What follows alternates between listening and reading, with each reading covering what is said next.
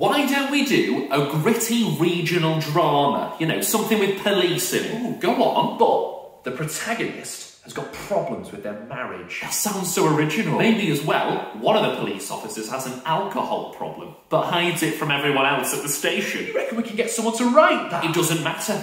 If we don't like the script, we can just get Saran Jones to play everyone in the cast. Oh my! What would we call it? Just be one incredibly vague word, like find or innocent. And the BAFTA goes to